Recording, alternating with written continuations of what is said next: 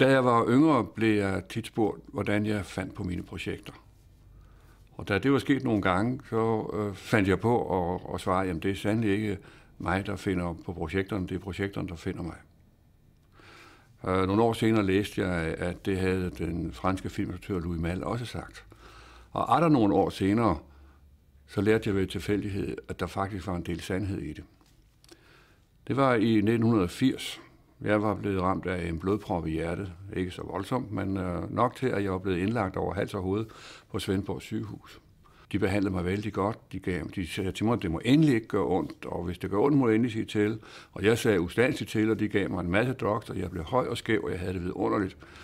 Og så natten mellem den 16. og 17. november, der skete noget mærkeligt.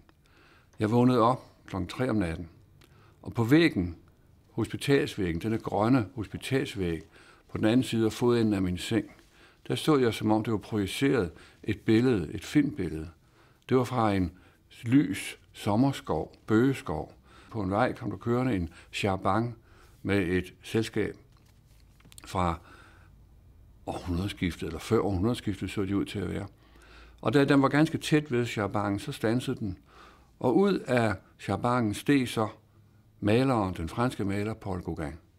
Og han lettede på hatten, hilste på selskab og sagde, mine damer og herrer, jeg anbefaler mig. Og så vendte han sig om, og så vandrede han væk, hvorfra han kom.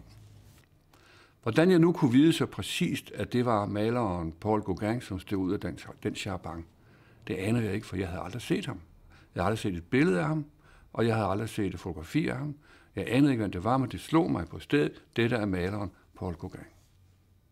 Da Else, min kone, kom næste morgen, var det første, jeg sagde til hende, udover godmorgen, det var, du må gå ned på biblioteket og se, hvad de har af bøger om Paul Gauguin, fordi det er i nat blevet besluttet, at jeg skal lave en film om Paul Gauguin. Else kom tilbage med 2 bøger på biblioteket. De var begge af Paul Gauguin, som var Gauguins yngste søn. Den ene bog var fra 1936, og den hed Paul Gauguin, min far, og den anden den var fra 1956 eller 57, og den hed Mette og Paul Gauguin. Og jeg slugte dem med stor interesse.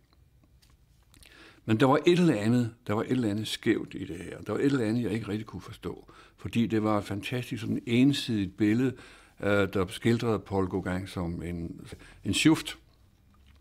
Men i hvert fald, Else havde også ringet samme morgen på min anbefaling til den franske manuskriptforfatter Jean-Claude Carrière, som er en god ven, og spurgte, om han ville være med til at skrive et manuskript om Paul Gauguin. Og det ville Carrière godt, forudsat, at jeg altså sørgede for at blive rask. Mit kendskab til Paul Gauguin var på det tidspunkt ikke ret stort.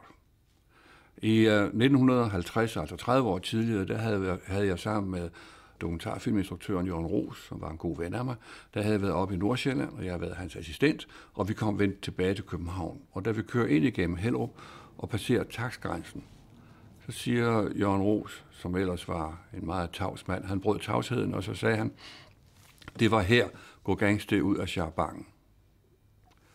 Og jeg sagde, hvad for en Gauguin og hvilken charbang?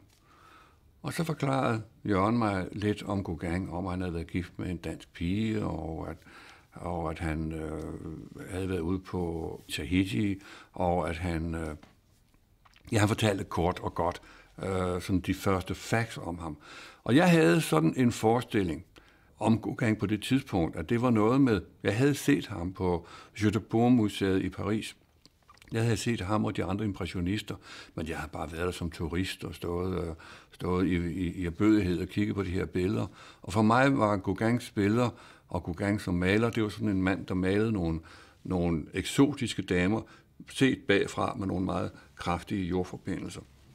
Og jeg kunne også huske et billede, som nærmest mindede om faraoner og egyptiske damer fra 2000 år før Kristus.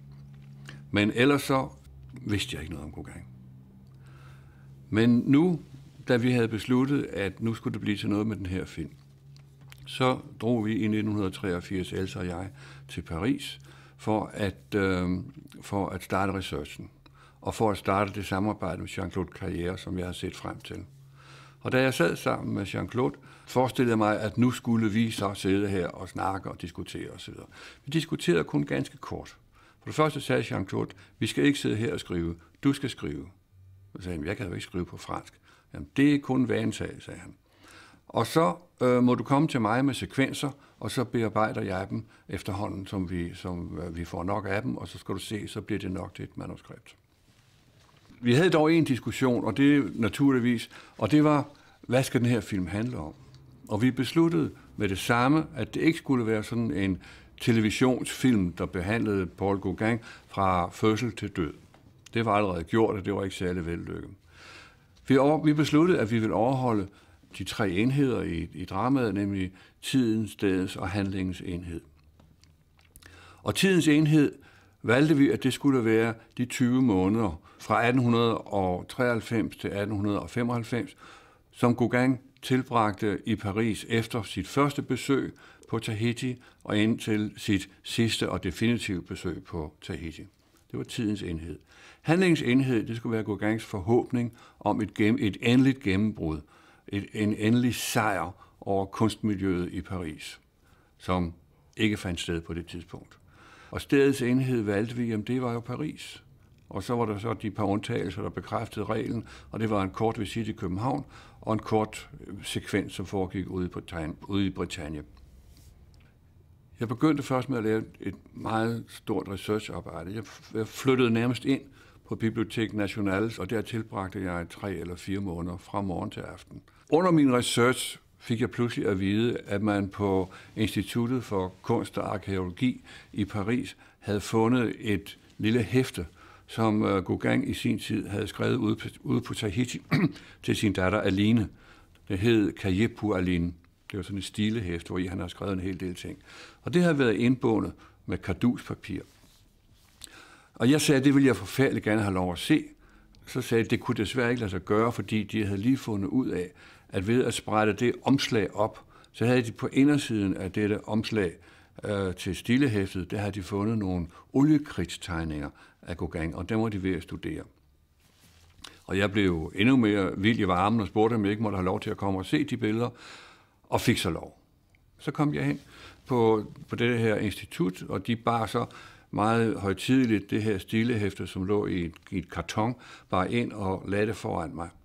Og så åbnede vi det, og så åbnede jeg også det der omslag, der havde været, og der så jeg de der oliekridtstegninger. Og så løftede jeg det op, og så snustede jeg til det, og så lugtede det af frisk oliekridt, sådan skoleoliekridt. Sådan lugtede det. Og så slog det mig, det jeg indsuger her, det er de samme molekyler, samme slags molekyler, som Gauguin har indsnuset. Så tættere kunne jeg næsten ikke komme ham. Og det synes jeg var en meget smuk oplevelse. Og jeg havde næsten tårer i øjnene. Og det er jo helt sikkert, at efterhånden som det har ligget og været åbnet der, så er de molekyler jo forsvundet. I den research, vi lavede, som sagt var meget grundigt, der fik vi også lov til på Jeu de Paume at gå ind en mandag, hvor der var lukket, og tage Gauguins billeder ned af væggen og studere dem bagfra, hvor vi ikke opdagede, det vidste folk jo godt, det var ikke noget, vi fandt ud af, men der var faktisk adskillige af billederne, der også havde malerier på bagsiden. Men vi ville gerne se, hvordan Gauguin havde lavet sine rammer, for han lavede selv sine rammer. Vi ville gerne vide det hele, og vi gennemfotograferede alle Jeu de Paumes billeder. Den måde, vi lavede billederne til filmen på, var primitiv. Vi tog simpelthen nogle billeder, reproducerede dem op i naturlig størrelse, i deres originale, rigtige størrelse, og klippede dem op på plader. Og så havde Carl Otto Hedal, som var scenografen, den ene af scenograferne, han havde fundet ud af, at man kunne få sådan et epoxolignende stof fra Paris, som var så giftigt, så det ikke måtte sendes med flyvemaskiner, men vi måtte have det op med en bil. Og det kunne man smøre oven på billederne, oven på disse her fuldstændig papirflade billeder, så med pensler lave sådan nogle penselstrøg i det, og derved, når det så var tørt og stivnet, og det var fuldstændig gennemsigtigt, så kom det til at se ud, som om det var Gauguins penselstrøg, man havde. Det havde karakteren af maleri. Og det var så overbevisende. Så jeg kan huske, at flere gange, når jeg var ude og tale om filmen efter den var blevet færdig, i kunstforeninger, så var der folk, der kom op til mig og sagde, hvordan vi dog havde fået lov til at låne alle de Gauguin-billeder. Så meget troede de på, at det var rigtige billeder. Jeg kunne så fortælle dem, at hvis det havde været rigtige billeder, så ville alene assurancen af disse billeder ville have været højere end 4 gange filmens produktionspris, nemlig 100 millioner kroner. Vi besluttede helt bevidst, at vi ikke ville have noget fra Tahiti med. Det blev så udelukket naturligvis på grund af den tidsenhed, vi valgte. Men medvirkende til det var, at hvis vi nu havde taget Tahiti med, så ville vi få blandet 2 former for eksotisme sammen. Den ene eksotisme, det er jo den, der opstår den kendsgerning, at når man laver en film, som foregår i 1893-1895, så har den i sig selv en eksotisk atmosfære. Hvis vi så også havde blandet billeder fra Tahiti ind i det, så ville vi blande 2 former for eksotisme sammen, og vi var bange for, at det ligesom ville forstyrre oplevelsen. Og det tror jeg var et rigtigt valg. Selvfølgelig fik vi jo Tahiti med, for Tahiti var repræsenteret, eller blev jo repræsenteret i alle de billeder, han havde malet på Tahiti, og som han havde hængende i sit atelier i Paris. Men det blev jo så efterhånden til et manuskript. Det tog faktisk ret lang tid. Jeg kom med mine små sekvenser over til Jean-Claude Carrière. Vi boede ved sin ende af Paris, og jeg kom 2 gange om ugen over til ham. Og han læste dem, og han kritiserede dem, og han kritiserede i begyndelsen meget min grammatik og min stavemåde og så videre, så det var som at gå på et intensivt fransk kursus, og det var ganske underholdende. Og da det var færdigt, så skrev Jean-Claude et manuskript, som jeg faktisk var meget begejstret for. Og det lå der på fransk, og så viste vi det til Frankrigs største filmselskab, som hedder Gaumont, og de læste, og de havde en direktør, der hed Toscan du Plantier. Han var begejstret for det, og de ville gerne lave det. Og så gik vi i diskussion om, hvem der skulle spille i den her film. Hvem der skulle spille Paul Gauguin. Jeg skal lige sige, vi havde fundet ud af, at når vi sidder 2 mennesker og prøver på papiret eller i en fiktion at skabe et menneske i fællesskab, så er det en fordel, at man har ligesom et fælles pejlemærke i en eller anden skikkelse, som man siger, det er sådan en, vi sigter på, så ved vi, at vi taler om det samme. Så derfor så fandt vi ud af, at vi ville sigte på den amerikanske skuespiller, eller kanadiske skuespiller, Donald Sutherland. Ikke fordi vi havde tænkt, at vi skulle bruge ham, men vi ville bruge ham som fælles pejlemærke, og det gjorde vi så hele filmen igennem. Da så manuskriptet var færdigt, og Gaumont sagde, at det ville de godt være med til i en dansk-fransk koproduktion, så skulle vi blive enige om, hvem der skulle spille hovedrollen. Og det kunne vi ikke blive enige om. De kom med nogle forslag, som jeg ikke brød mig om, og jeg kom med nogle forslag, som de ikke brød sig om. Vi forudsatte, at det skulle være en film på fransk. Og så til sidst, så sagde jeg, jo ikke helt ud af den blå luft, så sagde jeg til Toscan du Plantier, hvad med Donald Sutherland? Og så sagde du Plantier, det er da en god idé, men så må du selv få fat i ham. Så begyndte jeg at finde ud af, hvor Donald Sutherland var henne, og fandt ud af, at han var i England. Og jeg fik også telefonkontakt til ham, og vi aftalte, at jeg skulle komme og besøge ham. Jeg besluttede, at jeg ville tage en film med over og vise ham. Jeg ville vise ham Sult. Han så filmen, og jeg gav ham manuskriptet. Han læste det meget hurtigt. Han sagde, jeg synes, det virker som om, det er et godt manuskript. Den vil jeg godt lave. Men jeg skal besøge min familie, som bor i Paris for tiden. Dem skal jeg besøge i næste weekend. Og når jeg har været der, så skal jeg ringe til dig. Jeg tog hjem igen, fortrøstningsfuld, og en uge tid efter, så ringede Donald og sagde, jeg synes, det er et godt manuskript, men jeg tør ikke spille det på fransk. Jeg tør ikke spille den på fransk. Så jeg meddelte Toscan du Plantier, at Sutherland syntes godt om manuskriptet, men han havde ikke tænkt sig at spille den på fransk. Og så sagde du Plantier, jamen så indspil den dog på engelsk. Det havde jeg ikke et øjeblik tænkt på, hvad man kunne gøre, men så kom jeg i tanke om, at Manelli havde jo lavet denne film om Van Gogh, som jo bestemt heller ikke var englænder eller amerikaner, på engelsk, med Kirk Douglas i hovedrollen, og det var gået ganske godt. Så jeg besluttede, at så skulle vi prøve det. Så jeg spurgte Donald via telefonen, om han kunne tænke sig at spille den på engelsk, så sagde han, jamen så må jeg jo se et manuskript. Og jeg kommer til Paris igen om 14 dage. Kan du have et manuskript klar? Der er en oversættelse klar. Jeg skal lige sige, at dette her, det var faktisk en måned før Cannes-festivalen. Og det var umuligt at finde nogen, der kunne oversætte, fordi alle havde travlt med at oversætte stof til engelsk og fra engelsk til fransk og så videre på det tidspunkt. Men vi fandt en amerikansk studine, som havde læst et år på Sorbonne, og vi fik hende til at oversætte manuskriptet. Og jeg afleverede det 14 dage senere hos Donald, da han var i Paris, og jeg afleverede det med det største forbehold for kvaliteten. Men jeg var ikke kommet hjem endnu til der, hvor vi boede, før Donald havde ringet til Elsa og har sagt, hvorfor afleverede han manuskriptet med så stort et forbehold. Det er et pragtfuldt manuskript, og jeg vil gerne lave det. Da jeg så vendte tilbage til Gaumont for at sige, at nu var Donald Sutherland på plads og så videre, så havde Toscan de Plancher i mellemtiden forladt selskabet. Og den nye direktion i selskabet synes ikke, det var en god idé med den her film, så de faldt ud af billedet. Så måtte jeg ud og finde mig en ny producent og en ny distributør, og der var flere, der meldte sig, og jeg kom til at vælge den forkerte. For ham, jeg valgte, viste sig at være en ren gangster. Filmen havde fået 2 millioner franc fra den franske kulturminister Jacques Lang, som han havde fundet i sin egen kasse, og så skulle denne her producent også gå ud og finde 2 millioner.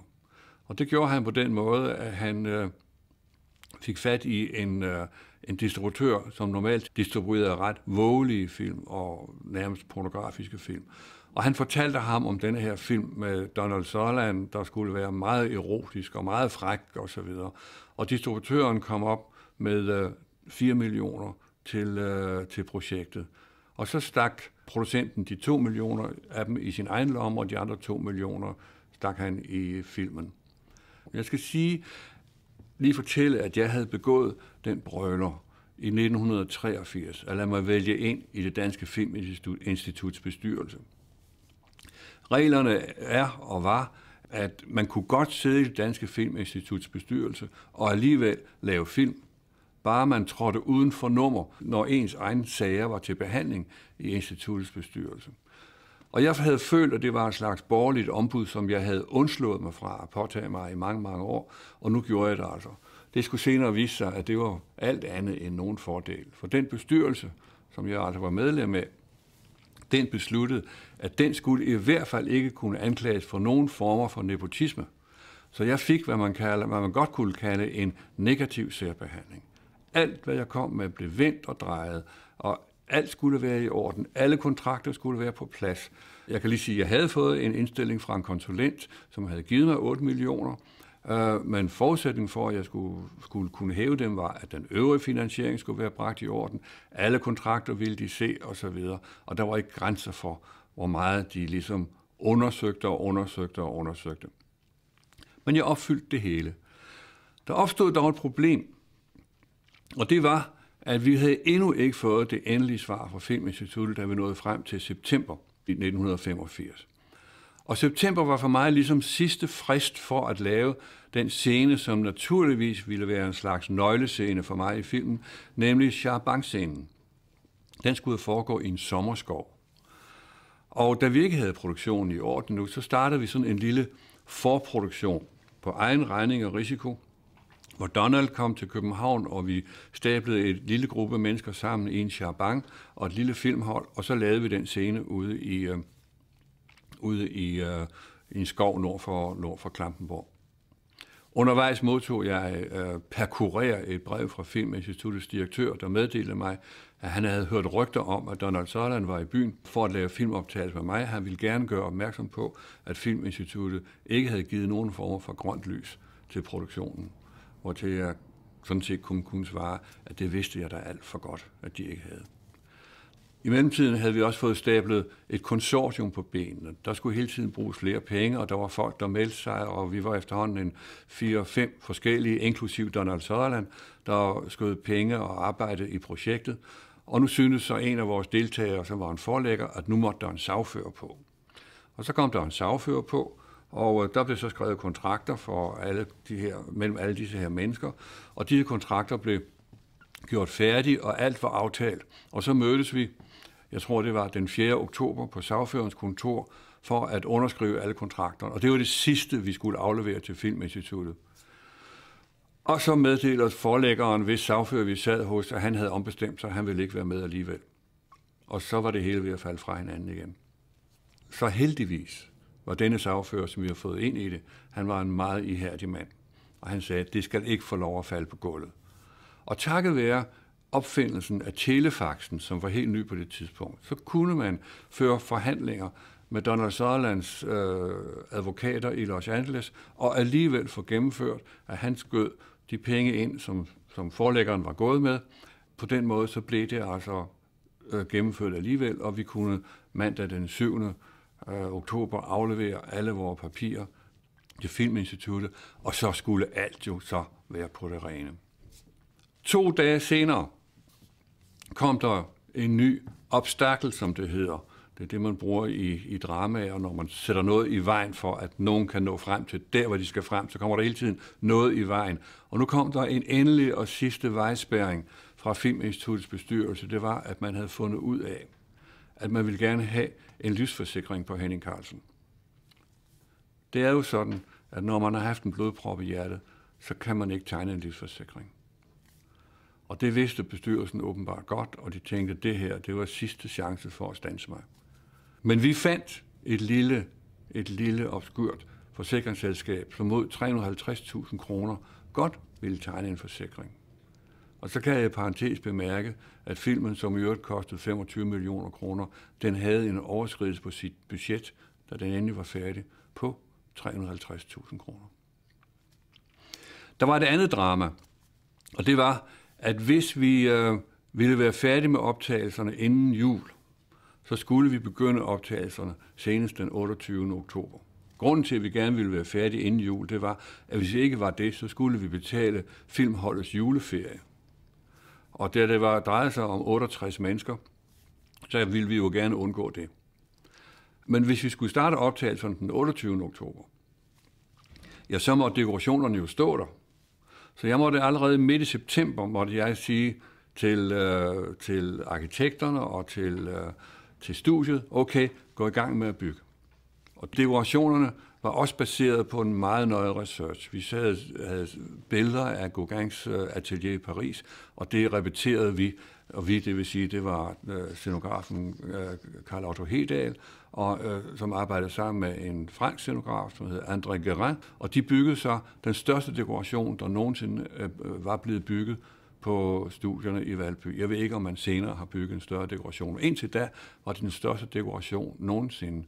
Der var en lang gade, som blev gjort endnu længere med et kunstigt snydet perspektiv, og der var indgang til en gård, og der var inde i gården var der opgangen til Gauguins atelier, som lå oppe på første sal, og der var indgangen til værten og værtindens lejlighed nedenunder, hvor Ghita Nørby boede, og alt det var i sammenhæng, og vi kunne bevæge os rundt i alt det, uden at standse kamera, hvis det skulle være. Og vi fik det grønne lys om sider fra Filminstituttet, da vi havde rettet os efter alt og fået alt på plads. Men der skulle komme yderligere vejspærringer. 3 uger før optagelsen skulle begynde, kom Donald Sutherland pludselig og sagde, Henning, det er et lortemanuskript. Vi må have det skrevet om. Så sagde jeg, hvorfor er det et lortemanuskript? Jo, det handler om sex alt sammen. Altså, så havde han slået op på den ene side og den anden side, og der var vist 15 forskellige sider, hvor der var noget, der havde med sex at gøre. Og jeg prøvede at forsvare og sige, jamen Gauguin var ret optaget af seksualitet, så både som kunstner og som menneske og som mand, så det var ikke så sært. Jamen, der er alt for meget, sagde han. Det må skrives om. Og så fik vi fat i den engelske manuskriptforfatter, dramatiker og senere også filminstruktør Christopher Hampton. Og Christopher havde netop beskæftiget sig med at filmatisere eller skrive et manuskript efter Somerset Maugham's Moon and the Sixpence. Det var jo en film, der aldrig blev til noget, men han var kommet ind i hele Gauguin-miljøet og Gauguin-atmosfæren, så han vidste, hvad det var, han havde med at gøre.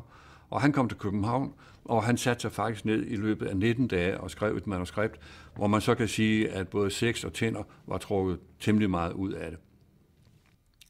Han spurgte mig, da han skulle begynde at arbejde, så sagde han, har jeg frie hænder, kan jeg bare skrive løs, hvad jeg nu ved, og så videre. Så sagde jeg, jamen du må overholde de enheder, vi har valgt, altså tid, sted og handlingsenhed. Men du må også overholde de dekorationer, som vi har bygget, og du må overholde de skuespillere, som vi har valgt og skrevet kontrakter med. Og ud fra det skrev han så sit manuskript. Og det var så det, vi arbejdede på. I virkeligheden var det en lille smule delikat, fordi vi havde jo fået Filminstituttets godkendelse og Filminstituttets accept på basis af, altså en filmkonsulents accept på basis af et lidt andet manuskript. Og nu lavede vi så filmen efter et andet manuskript, ikke?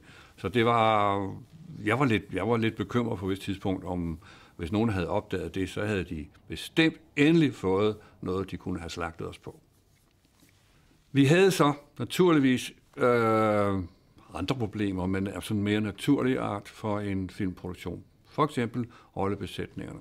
Vendte annoncer sagde, at vi skal bruge en ung pige, som skal kunne tale engelsk. Og derfor bad vi de, der læste annoncen og som ville reflektere, om at ringe til os. Og vi fik 130 opringninger på over en weekend, min kone og jeg, og vi kunne så sortere nogen fra, fordi deres engelsk ikke var godt nok. Og så var der en cirka 80 tilbage, som vi sagde, jamen send os et billede og et par ord om dig selv. Og af dem valgte vi så 30 ud, og vi bad disse 30 om at komme og besøge os. Ud af de 30 skilte der sig meget hurtigt en ud, og så var der 4 andre, som også skilte sig ud, men ikke så kraftigt som den ene. Og endelig, da vi havde haft de sidste 5 inde til en ekstra samtale, så var vi ikke i tvivl, og det havde jeg ikke været et stykke tid, om at nu havde vi den rigtige, og det var Sofie Gråbøl. Og det blev så hendes debut. Da det så endelig kom til optagelserne, efter alle disse besværligheder, så må jeg sige, at Donald Sutherland virkelig gik til den. Han levede, og han åndede, som om han var Paul Gauguin. Han spiste som Paul Gauguin, han gik som Paul Gauguin. Det var så voldsomt, så da han rejste hjem ved juletid, og vi var færdige med optagelserne, der rejste han hjem i sit kostyme, i Gauguins træsko, med Gauguins store hat og med Gauguins lange stok. Og da han ankom hjemme hos sine børn og sin kone i Canada, der sagde den yngste, mor, hvem er den mand? Vi besluttede, at filmen skulle hedde OVIRI. OVIRI, det er tahitiansk for den vilde. Den vilde var et udtryk, som Gauguin havde brugt på flere selvportrætter, men også i form af et bas-relief, som han kaldte OVIRI. Og når han benævnte sig selv den vilde, så var det som modsætning til den civiliserede. Han ville ligesom hermed markere, at han havde vendt ryggen til den civilisation, hvorfra han kom, og som han faktisk havde så stor foragt for. Men OVIRI er ikke så god en titel på engelsk og amerikansk, for det kommer til at lyde som ovarie, og det synes vi trods alt ikke, at filmen skulle hedde. Og så fandt Christopher Hampton på at kalde den A Wolf at the Door. Og A Wolf at the Door, det er et engelsk udtryk, der henviser til at holde sulten fra døren. Fordi ulven altid repræsenterer sulten. I Frankrig faldt de så ud af, at de ville kalde den Un loup dans le soleil, hvilket betyder en ulv i solen. Og så blev det noget sludder, og det kunne de så godt selv se, så nu kaldte de den Gauguin Un loup dans le soleil, Gauguin en ulv i solen, og så var det helt kludret. Da filmen så endelig var færdig, og jeg kan lige sige, at Donald Sutherland efter jul vendte han tilbage til København, og for egen regning boede han her under hele klipningen i 4 måneder, og da så filmen var færdigklippet, og den lå der, så sagde Donald, jeg synes, der mangler sådan lidt råhed over den, lidt sex.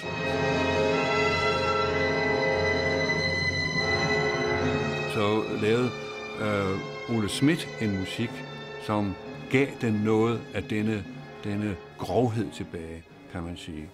Men der var altså, skulle sige, denne her lille konflikt, at jeg ville gerne have haft, at denne film var lidt stærkere, lidt mere provokerende, end den endte med at blive. Jeg kan også sige om resultatet af filmen, eller navnemodtagelsen af den, at jeg var blevet meget betaget af Gauguin. Jeg opdagede, at Polas billede af sin far var ikke korrekt. Pola var påvirket af sin mors bitterhed over, at faren havde sat kunsten over familien.